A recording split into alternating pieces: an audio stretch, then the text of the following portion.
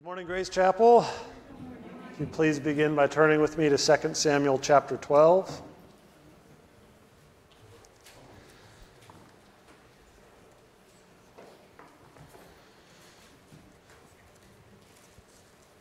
And before we begin, a couple quick notes. As Bill said, next week we're going to have a special offering for the Pregnancy Care Center. If you don't know what PCC stands for. And so every year there's an opportunity for people to go and do the Walk for Life or the Ride for Life or the Jog for Life, depending on how you want to do it. And it's a big fundraiser for a ministry that's local to our area, right? They're involved with helping young mothers and fathers. They've got quite the facility there. We know next week their new director is going to be here to present. And kind of right before this event, we would like to have a special offering. And so again, we want to remind you of that next week, that there will be a second offering after the first one that will go directly to the Pregnancy Care Center. And it's a local ministry here. Again, we really want to be able to support them. In the past, we've done the Baby Bottle Blitz, which is nice, and that's a smaller thing. But being a ministry like this in our backyard, impacting lives outside the church, I think this is a really good thing for us to be able to give to. And so we want you to come with that in mind next week. That's something that we can give to. It's a good ministry and a way that we can do more than just voting pro-life. We can actually work to help babies and young mothers and different things in our community. And a second thought as well is if there's anybody that's interested in being baptized that has not been baptized yet, we have a few people that are interested. And we're talking about trying to get a group together. Anybody that has not been baptized post your conversion. It's something we do as part of our church, post-conversion. If you were from a different camp before or whatever, we believe that baptism by immersion after salvation is the way that the New Testament outlines. And so if you are interested in being baptized, please see me or Bill or Steve. Any of us, let us know. We're going to try to get a group together and make that happen. So if you're interested, please let us know. And if you haven't been baptized, you should be interested. All right? If you've professed faith in Christ, it's important. And with that said, I want to open this morning in prayer before we go to the text. Father in heaven, we thank you for this day. Lord, I thank you so much for the gift of new members here at Grace Chapel that have entered into covenant to be a part of this church family. Lord, not just formally, or not just informally, but formally, there's official members here. Lord, we thank you for this. We thank you for a beautiful day, the privilege that we have to set aside this time to gather and worship. Lord, I pray as we open this text this morning that you'd speak to our hearts through it. Lord, that you would convict us of sin where necessary. Lord, that we would become more like Jesus as we sit under the preaching of your word this morning, that you would draw us to yourself, and that you would use this text in our lives for your greater glory and purpose in this earth. Lord, we thank you for your word to us, and we pray your blessing now in Jesus' name. Amen. Lee Strobel, best-selling author, award-winning author, in his famous book, The Case for Christ, recounts a story of a Chicago mobster from the 1970s by the name of Harry Alleman. Has anybody here heard of him? All right. I wasn't sure if he was big on the news before my time. I'd never heard of him before this. So Harry Alleman, he was a Chicago mobster in the 1970s, and Lee Strobel describes him as being the quintessential crime syndicate hitman.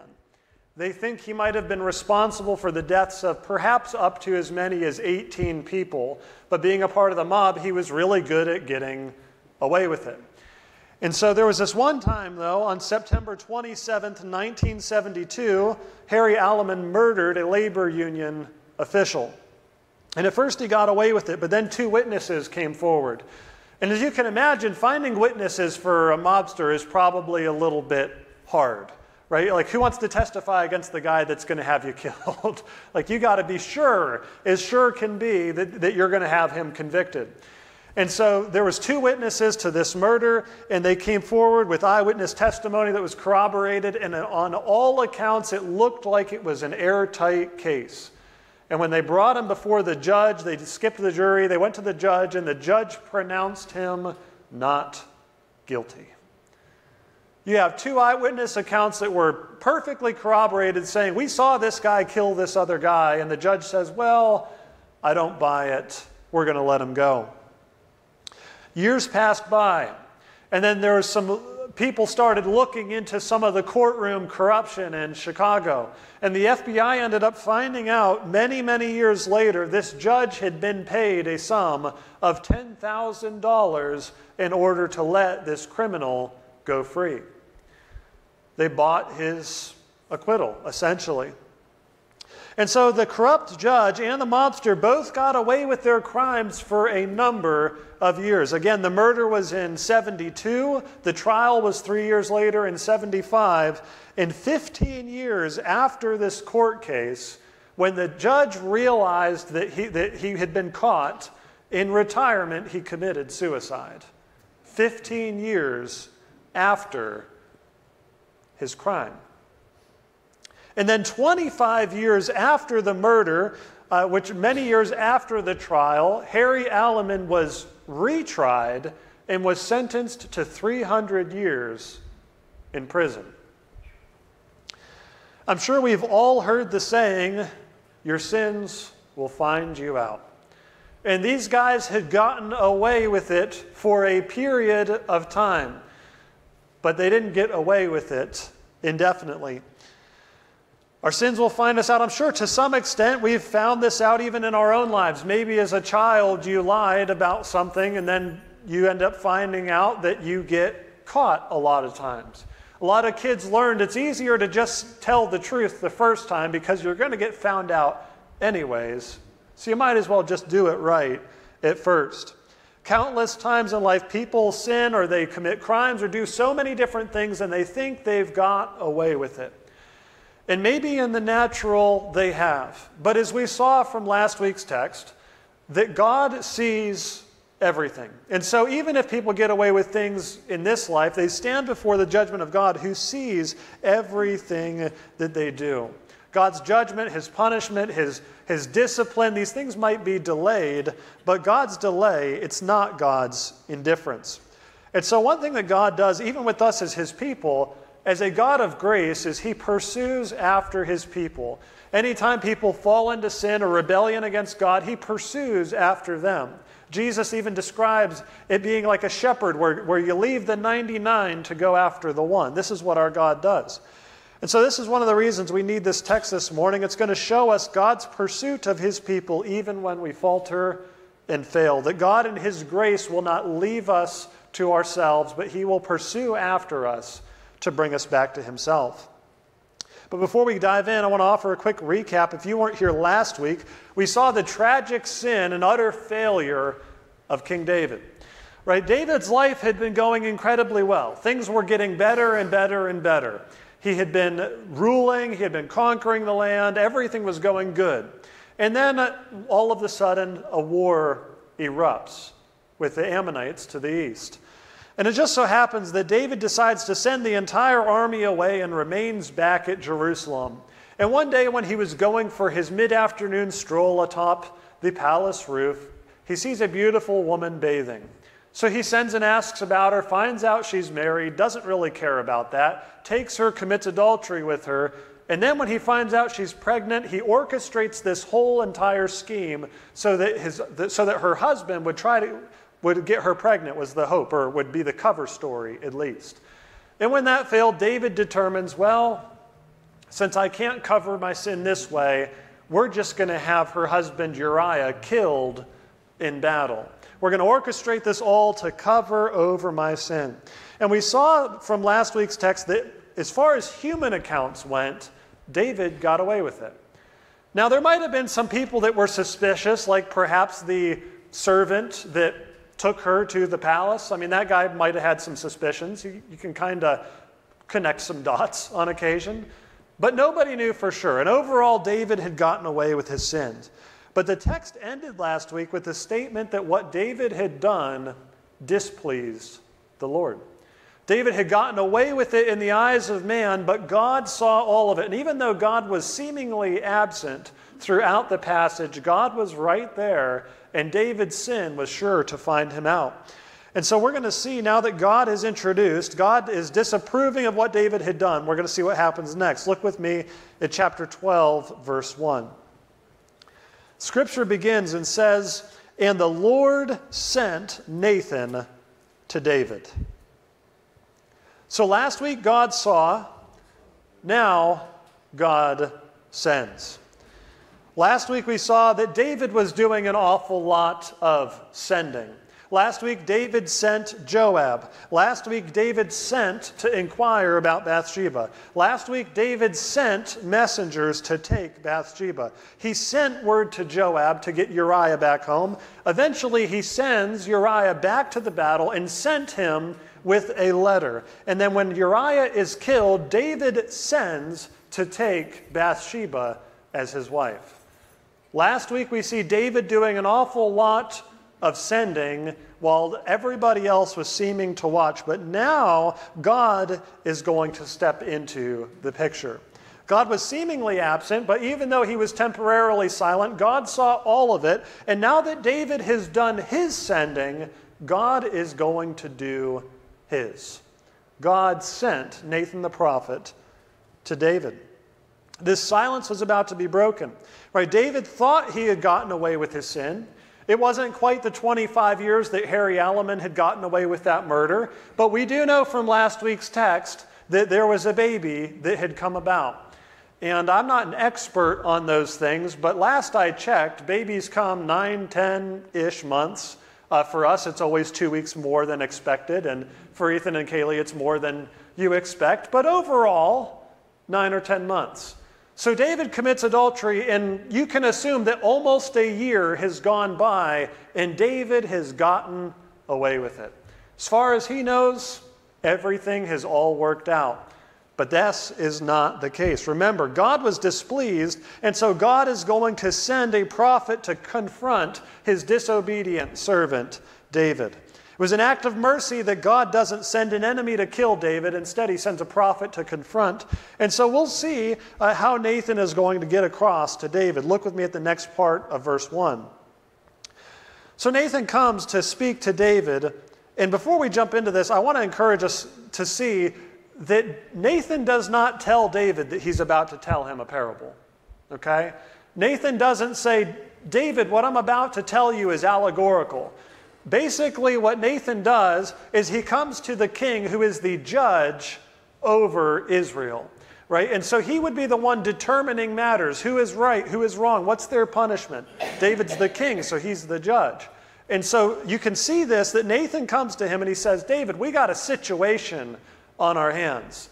There's this rascal that's out here. There's this horrible wretch out there, and we need to deal with him. David, tell me what you think of this as the judge in Israel. And this is Nathan's story that he reports to David. It says that Nathan came to him and said to him, there were 2 men in a certain city, the one rich and the other poor. The rich man had very many flocks and herds, but the poor man had nothing but one little ewe lamb which he had bought. And he brought it up, and it grew up with him and with his children. It used to eat of his morsel and drink from his cup and lie in his arms. And it was like a daughter to him. Now there came a traveler to the rich man, and he was unwilling to take one of his own flock or herd to prepare for the guest who had come to him. But he took the poor man's lamb and prepared it for the man who had come to him. David, we have a situation on our hands. There is a horrible man on the loose in Israel, and this is what he has done. Now, at the outset, we must note, if you want to get to the heart of a shepherd, you tell him a story involving sheep. David had spent many, many years of his life out in the wilderness with his harp out there dealing with sheep. So you want to hit him in the heart? You show up with this story about sheep. And again, Nathan doesn't tell him it's a parable. David thinks this is real life. And there are certain things in life, I'm sure, take us all back. right? You smell certain things and they remind you of memories. Maybe you smell apple pie and it reminds you of Sunday afternoons at grandma's house, or you see a certain car and you remember your first car, right? There's different things in life that take you back to younger days. And I would dare say the thought of a little lamb would have done this for David. All of a sudden, he's no longer King David. He's that little forgotten shepherd boy, not the anointed king. He's the nobody out in the field, babysitting the sheep because nobody else wanted to do it. You bring up this story about a sheep, and David goes back to his shepherd days.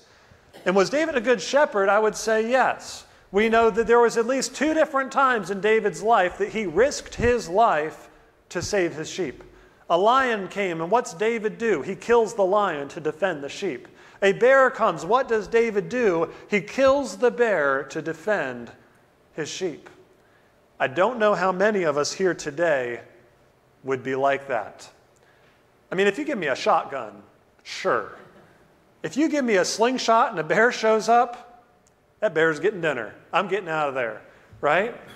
David cared about his sheep. He was willing to risk his life for those sheep. And so masterfully, God sends Nathan the prophet and orchestrates this story about this tiny little pet sheep that was so dear to this poor man. And some ironies here is this sheep, it says that the sheep lay in the arms of the man. Scholar Robert Chisholm points out this is the same word for lay that is used euphemistically. We've heard that before. And likewise, this lamb was like a daughter to the man. The Hebrew word for daughter is bat, which is the beginning of Bathsheba's name. And so there's these interesting details in this story that are directed right at David, but somehow David is missing the picture. And this little sheep who was cared for so much by this poor man was taken to be the rich man's dinner. This rich man was introduced as having both flocks and herds, right? He's got sheep and he's got cattle. The rich man is doing very good for himself, right? He's got a variety of animals and he has an abundance of animals. And when a guest comes to the rich man could have put on a feast. They could have had all sorts of variety. They could have had lamb chops. They could have had lamb roast. They could have had lamb leg. I don't know what else you cook from a lamb. They could have had that too. They could have had steaks. They could have had burgers. They could have had a pot roast. He has sheep. He's got cows. He's got it all in abundance. God's been good to this rich man. He's got so many things. And so when this visitor comes to town, this rich man is not willing to give even a small portion of what he has to prepare for this visitor.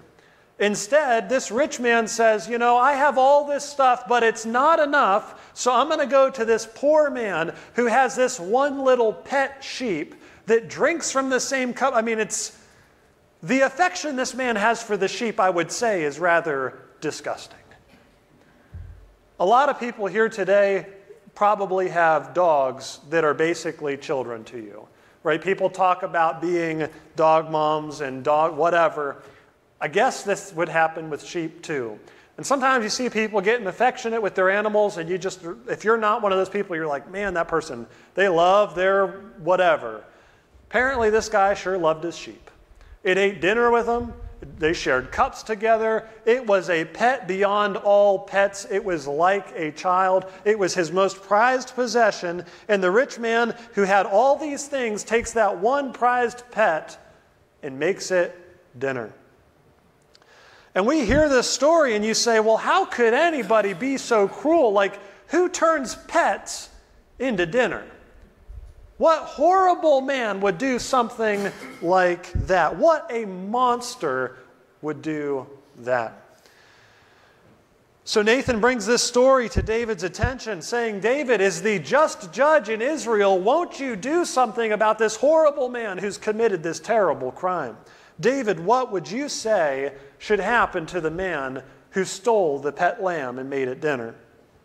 Let's see what David says. Look with me at verse 5. It says, then David's anger was greatly kindled against the man, And he said to Nathan, "As the Lord lives, the man who has done this deserves to die. And he shall restore the lamb fourfold because he did this thing and because he had no pity." It's interesting that when you reframe David's sin like this, he sees it for what it is, isn't it? David didn't see his sin as so horrible until it's told in this allegorical form, and then all of a sudden he realizes this is a horrible thing. Who would do it? This guy has to pay. I would say it's a very interesting phenomenon that sin in life always looks worse in the lives of others than it does in our own, doesn't it? It's easy to look at the sins of other people and be like, man, they are horrible people. They just did X, Y, and Z. They are sinners. And then we look at ourselves, and if we're not careful, it's easy to look at our own sin and say, well, my sin isn't quite as bad as that. That's like a 10. Mine's like a 2. Maybe it's still sin, but it's not that bad. And when we realize that we have sin in our own lives, if we're not careful, it's easy to rationalize and justify it. Why do we sin? Well, I was hungry, or I was angry, or I was lonely, or I was tired, or everybody does X, Y, and Z, so I might as well do it too, or it's the normal thing today. It's easy for us to do all sorts of intellectual gymnastics to make our sin not seem sin to us. You look at other people's sin and it's ugly. We look at our own sin and we like to not look at it as sin. It can be easy to hold the judgment to other people, right, and hold their feet to the fire for the sin, but we all desire mercy for ourselves. You can imagine this is where David is. He's looking at this sin from a different perspective, from an external perspective. He realizes how horrible and wretched it is. And Nathan, under God's guidance, offers this wonderful approach. He takes the scenic route to get to David. Because you can imagine if Nathan the prophet just walked right up to David and said, "Hey, David, I heard how you killed Uriah and took his wife as your own, and I think you're horrible." Do you think that would have worked? David had been a little irrational, right? So if you go and you just hit David with the truth, who's to say that David wouldn't have disposed of Nathan the prophet too? We hear this and everybody says, there's no way David wouldn't do something like that. Really? You see what he did last week. Took a man's wife, made her pregnant, killed the man, took the wife. So who's to say when David is being irrational and he's compounding his sins to try and cover up what he has done, who's to say that Nathan wouldn't be next on the list? So Nathan goes and takes this scenic route, and he shares this story about this little lamb, and basically David is the judge in Israel. You're supposed to administer justice. What would you do with a guy like this? And David responds and immediately brings up God. And isn't that the most ironic part of the whole story? As the Lord lives, this guy should die, is what David says. He brings God up immediately. We noticed last week David wasn't exactly inquiring of the Lord when he was inquiring about Bathsheba, now was he? But all of a sudden, when it's somebody else's sin, you bring God into the picture and he says, well, God, as surely as God lives, this guy should die. Greater irony here is that David was the one that deserved the death penalty. Per the law, would somebody deserve to die for stealing someone else's pet sheep and barbecuing it? No, they wouldn't deserve to die. They would have to pay it back, but they wouldn't deserve to die. We saw in last week's text, David plummeted to this horrible depth of sin in his life, and he broke 4 of the 10 commandments. 2 of those were supposed to be punished with the death penalty. If you were an adulterer, they would kill you. If you were a murderer, they would kill you. David had done both. David is the one that deserves to die. And David here cries out in judgment against this rich man and indicts himself because he was the one that deserved to die. And more so, he says that this man should repay 4 times this lamb. Scholars point out David would end up eating his own words as he would pay fourfold with the deaths of 4 of his own sons. And so at this point, David is utterly clueless, right? He's certainly passionate. This horrible wretch of this rich man who stole this pet lamb, he ought to pay. He should die and he ought to pay. So David, as the judge in Israel, trying to render justice, is probably there like, okay, Nathan, this guy deserves to pay. Who is it? Let's go get him. Well, let's see who has to pay. Look with me at verse 7. Scripture says that Nathan said to David, "You are the man. Thus says the Lord, the God of Israel, I anointed you king over Israel, and I delivered you out of the hand of Saul. And I gave you your master's house and your master's wives into your arms, and I gave you the house of Israel and of Judah. And if this were too little, I would add to you as much more. Why have you despised the word of the Lord to do what is evil in his sight? You have struck down Uriah the Hittite with the sword, and you have taken his wife to be your wife, and you've killed him with the sword of the Ammonites." So David gets all emotional and says, this guy has to pay. He should die. He should pay back 4 times. This guy is awful. We need to go get him. And then Nathan looks him square in the face and says, "David, it's you. That horrible guy that you just heard about, that did this awful thing in Israel that you realize needs judgment, David, look in the mirror. You are the man." And in fact, reality is even worse than the story, because in the story, the poor man could have been repaid, at least a little bit. In real life, David didn't just steal from the poor man, David killed him. How are you going to repay that guy? You can't repay him. He's gone. And the good news this morning is that ultimately David had not gotten away with his sin. David thought he had. Remember, probably about a year has gone by, and David thought he'd got away with it. But God loved David so much that he pursued this servant of his even in his disobedience. See, for an entire year, David had been left to his own devices, to his self-deception, to his unconfessed sin, all these different things. And God went and in his grace pursued after David to restore him to right relationship with God. I'm sure we're all here today thankful for the grace of God that would leave behind the 99 to pursue after the one. That Jesus came to seek and to save the lost, and to realize that all of us at one point have been lost, and Jesus sought us out by his grace to bring us into the family. And in Nathan's address, he shows the root of David's sin. And this is really interesting. The root of David's sin here is actually that David wasn't content with the blessings of God in his life. Right? This string of horrible sins that David committed began with breaking the 10th commandment, "You shall not covet." And I would dare say that everybody here this morning, when we think of big sins versus not so big sins, if you deal with covetousness, most people chalk that up to being not so bad. Yeah, I just covet. Like, my coveting, what does it do? What does it hurt anybody? The fact that I'm jealous of what somebody else has, what harm does it do to them? Well, if you're king and you have the power, it causes you to steal what they have and then kill them. That's what David did. So that's at the root of David's sin, is the fact that he wasn't content with the blessings of God in his life, because what Nathan goes on to do, which is so amazing to think, is he recounts God's blessings and God's goodness on David's life. Remember, David is the shepherd boy turned king. David was a nobody. He didn't even get invited to the meal that Samuel was at. When Samuel the prophet showed up and they said, "Look, we're looking for the new king of Israel," David wasn't invited. They didn't even include him. They invited every son but David. He's a nobody, and God had made him great. See, Nathan goes and is confronting David, and he recounts all these things that God had done for him. First he says, God says this. He says, it's emphatic, "I anointed you to be king over Israel." Think about this, David. Think about how good God has been in your life. "I anointed you to be king over Israel. I saved your life countless times from the hand of Saul." How close? David was right on the edge of death so many times.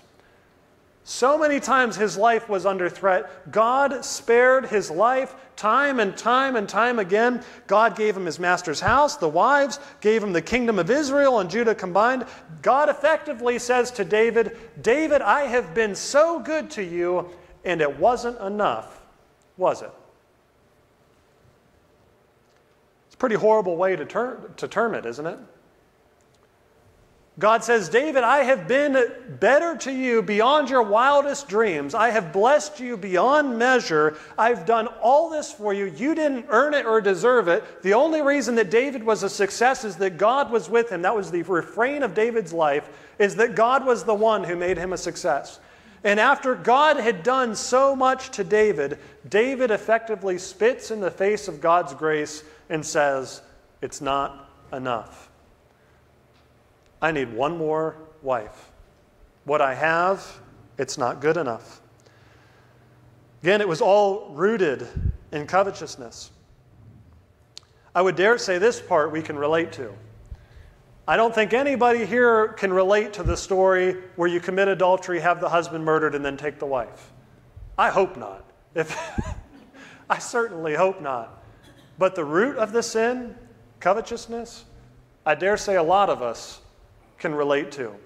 And the only reason we don't steal and kill is because we don't have the power to do so, because we aren't the king over an entire nation. I want to ask you this morning, Christian, are the blessings of God in your life enough? Has God been good enough to you? Because covetousness says to God, God, what you have given me in this life, it's not good enough. God, you haven't been good enough to me. I need more. Covetousness is a horrible sin. You covet somebody's spouse, you're saying to God, the spouse you've given to me, they're okay. God, you could have done better. You covet somebody else's house, and then in the next word we say, God, we thank you for your blessings in my life.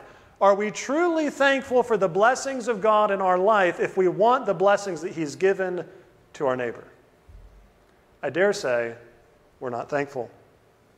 I want to challenge us with this morning because it was the root of David's sin is that he looked with longing on the things that other people had, and he wasn't thankful for the blessings of God in his life.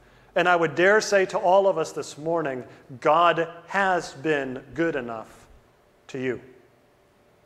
Hasn't He? I don't think anybody would say out loud, God has not been good enough to me. Nobody would say that with words, but we say it all the time with our actions.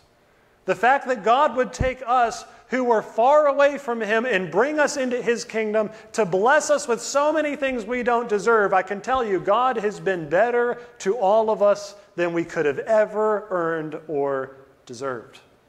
And we need to keep these things in mind when we are tempted towards covetousness. David despised the grace of God when he chose to take Bathsheba, kill her husband, and then take her permanently as his wife. The irony here is 2 weeks ago we saw David on the receiving end of some despised grace. If you remember, the whole reason this Ammonite war started is because David sent some messengers to the new king of the Ammonites. Right, the Ammonite king, his father died, so he inherits the throne. And David says, I'm going to send some messengers to this guy, and I'm going to try to console him regarding the death of his father. And that king takes the messengers, shaves half their beards off, cuts their garments off at the hips, leaves them exposed, and sends them on their way. And David looked at that and realized, I tried to do something nice for this guy, and he spit in my face. He despised my grace. And then in the next chapter, David does the exact same thing to God. He says, God, you've been so good to me, but you haven't been good enough. Let's not be that to our Lord. And now our text is going to close in verses 10 through 15. Nathan, continuing, says this. He says, now, therefore, the sword shall never depart from your house, because you have despised me, and you've taken the wife of Uriah the Hittite to be your wife. Thus says the Lord, behold, I will raise up evil against you out of your own house, and I will take your wives before your eyes and give them to your neighbor, and he shall lie with your wives in the sight of this sun. For you, David, you did it secretly, but I will do this thing before all Israel and before the sun. David said to Nathan, I have sinned against the Lord. And Nathan said to David, the Lord has also put away your sin. You shall not die. Nevertheless, because by this deed you have utterly scorned the Lord, the child who is born to you shall die. And then Nathan went to his house. God first said to David that he had despised the word of the Lord. And now it takes it a step further and says, David, you have despised me when you have done this. I love what Dale Davis, biblical commentator, says about this. He says, to despise Yahweh's word, however, is to despise the one who has given the word. To trample on his commandment is to trample on the commander. Think about that. Now, thankfully, God is a merciful and gracious God. Remember, David, on 2 accounts, deserved to die for his sin. But because God is gracious, God sends David a prophet to tell out some consequences, but David's life would be spared. Nevertheless, there were some consequences that were coming. We had seen in God's eternal covenant with David that the throne of Israel would always remain in David's house. But now we see that the sword will also remain forever in David's house. So we must note that David's sin with Bathsheba is the turning point of the entire story of 2 Samuel. If you look at 2 Samuel chapters 1 through chapter 10, can I tell you everything is getting better all the time? David's life is going good. He's anointed king. Then he's king over the whole kingdom. Then he's conquering. Everything is going great. There is nothing bad going on at all. David is blessed beyond measure. Chapter 11, David despises the grace of God, utterly scorns him according to the text here, chooses to sin by taking Bathsheba, killing her husband, and you'll notice from chapter 12 through the end of 2 Samuel, David's life slowly spirals out of control. David was forgiven of his sin, but this did not spare him from the natural consequences of his sin. This is what we're going to see in the coming weeks. And so the sword is going to remain in his house, and God promises 3 judgments here specifically. The first one is the evil will come from within David's own house. The second punishment, the second consequence to David's sin is that David's wives will be given to his neighbor, and the neighbor will lie with them in the sight of the sun. David's sin occurred in secret. He thought he got away with it. And God says, look, you thought you could get away with your private sin. We're going to put judgment for you on display. And in light of all this confrontation, we see David finally acknowledges his sin. The scripture reading this morning that Bill read came from Psalm 51. Psalm 51 was written in the aftermath of this confrontation where David acknowledges finally that he had sinned against the Lord. And David acknowledges not just his sin against Uriah or against Bathsheba, but ultimately that his sin was directed at God. When we consider sin in our own lives, I want to remind us all, sin is first and foremost directed at God before it's directed at other people. Anybody reading the story looks at it, and even if you read Psalm 51 and David says, against you, Lord, only I've sinned, we see that and we say, really, David? I think you probably sinned against Uriah and Bathsheba too. Not a little bit, but a lot of it. But David realizes that his sin, first and foremost, is a transgression against a holy God who had entered into covenant with him, and he was despising God's grace and rejecting God. I want to remind us, sin in our lives is an affront to God before it's an affront to anyone else. But David here is a model of repentance. And this is the one saving grace that we see today. See, David's repentance is, for one, what set him apart from King Saul. If you remember, Saul sinned multiple times in his leadership. And we saw this continual thing in Saul's life where when he was confronted by the prophet, Saul came up with excuses, Saul blamed other people. Saul always had a reason to not be the one who was guilty of his own sin. You never find in Saul's life a model of repentance at all. When David is confronted, David acknowledges, yes, I have sinned. I have done something wrong and horrible. I have sinned against the Lord first and foremost. And David is a model of repentance. Again, all of us at different points will falter in this life. And as such, repentance is a part of the Christian life. We all readily acknowledge that we're not perfect, but when those imperfections manifest in sin, we must remember to turn from our sins, to acknowledge that our sin is in fact sinful, to come into agreement with what God says about it, and to turn from that sin. I like what Richard Phillips, biblical commentator, says about this. He says, "Indeed, the mark of a spiritually lively Christian is not so much that we do not sin, but that we welcome God's calls to repentance when He shows us our sin." That we maintain a soft heart instead of a calloused heart. When we find out that we have sinned against the Lord and He convicts us by His Holy Spirit, that instead of doubling down and maintaining that sin as a lifestyle, we turn humbly and acknowledge our sins and we turn from them. But again, as I said a minute ago, repentance and forgiveness, they guarantee that we might be spared from the eternal consequences of our sin, but they don't always pardon us from all natural consequences to our sin. And we see the third punishment for David today is that the child that was conceived in adultery will die. Just as sure as David had utterly scorned the Lord in this horrible act, this child will surely die, and it will set forth a string of consequences that we will see in weeks to come. And so when we look at this passage today, we should learn this idea that when we sin and we despise God's grace, God is a gracious God, will seek us out and draw us to repentance. Now, God might not send a prophet today to tell you a parable, but every time we open God's Word, God works in our hearts to reveal our sin to us, convicting us by His Holy Spirit that we might turn to Him. That's why we need to be in the Word. Every Sunday you come, you hear the Word. When you're at home, you should be in the Word. And God uses that Word almost like a mirror to show us the areas that we have that are outside of His Lordship, those areas that we need to fix. This is God's desire for us today. And again, the good news is that God is a gracious God. We saw how David was sought out by the grace of God. David, even writing later, says, "The Lord, He's a merciful and gracious God. He is slow to anger, and He's abounding in steadfast love." God in His nature is gracious and forgiving towards us, which is good news because, can I tell you this morning, we need it. We need the grace of our God.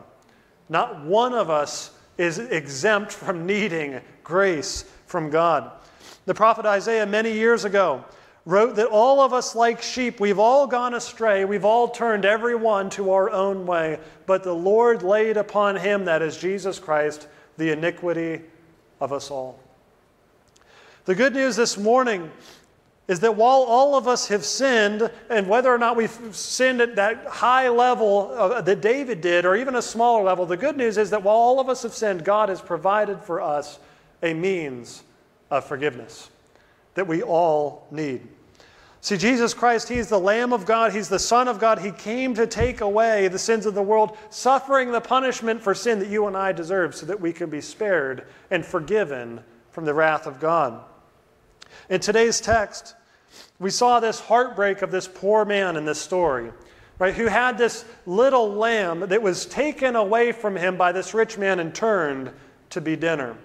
Scripture says that this lamb was like a daughter to him. Can I tell you that God so loved you and me that He didn't spare His own Son for us?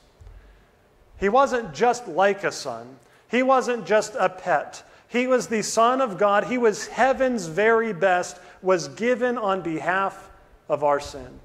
That is how gracious our God is. that he was willing to give his own Son that we might be saved from his wrath that was to come. And again, all of us, we might still face natural consequences for our sins. Sometimes people get caught in the crossfire, all these different things. But through Jesus Christ, you can be spared of every eternal consequence of your sin. Scripture says that the wages of sin is death. Ultimately, all death in creation came about through sin. And ultimately, there is that eternal spiritual death, separation from God, that is going to happen to everybody that does not find forgiveness through Jesus Christ. I want to ask you this morning, have you received this forgiveness today? Because all of us need it. You can hide sin in this life. You can hide sin from your spouse. You can hide sin from your boss. You can hide it from your cousin or anybody else. But God sees all of it. And there's a day coming when all of us will have to give an account for the lives that we lived before an all-seeing and all-knowing God. And on that day, we desperately need the grace and forgiveness of Jesus Christ if we are to make it through God's judgment. And if you don't know where you stand with God today, I would love to speak with you after the service, because all of us need forgiveness through the Lord. In closing, I'd like to share a few takeaways with you all this morning. First, what do we learn about God? Again, we learn that God pursues his people despite their sin. God's love and grace is so great that he doesn't leave us alone. He doesn't just say, well, they messed up, they're out there, and they're just going to do their own thing, and I'm going to give up on them. God's grace is so great that he doesn't give up on us. And he pursues after us to restore us in relationship to himself. What do we learn for us? Well, first, again, I want to remind us that sin is often rooted in discontentment. The act of coveting something is essentially telling God, what you've given me, it's not enough. We want to keep our eyes out on this because, again, all of us will struggle with certain things in this life, and oftentimes this is what's at the root. And as God reveals sin to us, I want to challenge us on this idea of repentance, because God will reveal our sin to us. If you have a heart that is submitted to Christ as your Lord, and the Holy Spirit comes to you and convicts you of sin, it's going to happen for all of us. And when God does this, we must be willing to genuinely repent of our sins. As you open God's Word, as you sit under God's Word every Sunday, if you listen to people on YouTube like I do, God works through all of these means to reveal our sins to us. Not one of us has it right across the board. Thankfully, no one here killing, adulterating, murdering, as far as I'm aware. But all of us struggle with something. And when God speaks to us through his word and reveals our sin by his Holy Spirit, we must respond to the conviction of his Spirit with repentance. Again, repentance isn't just something that is reserved for the beginning of the Christian life.